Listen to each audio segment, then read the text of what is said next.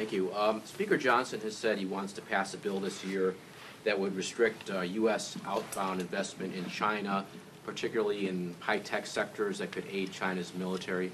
Do you support that goal, and is there anything else you would like to see happen with regards to China? Haven't reviewed the proposal, and I haven't talked to Speaker Johnson about that.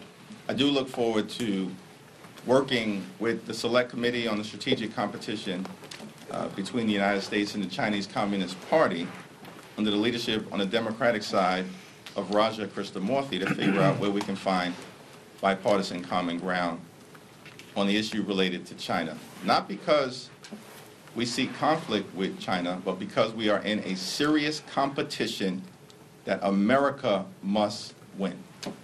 Last question.